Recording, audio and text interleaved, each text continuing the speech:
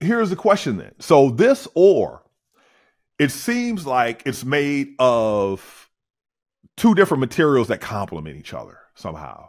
You have one that is the metal providing the strength, not just the strength, providing the luster, providing the malleability, the workability. But then you have this ability to make it very lightweight and strong, which is like graphene to me. So could it be that the material has a graphene core with the metal atoms around it? Sounds wild. All right. Oh, here's something else I want to say.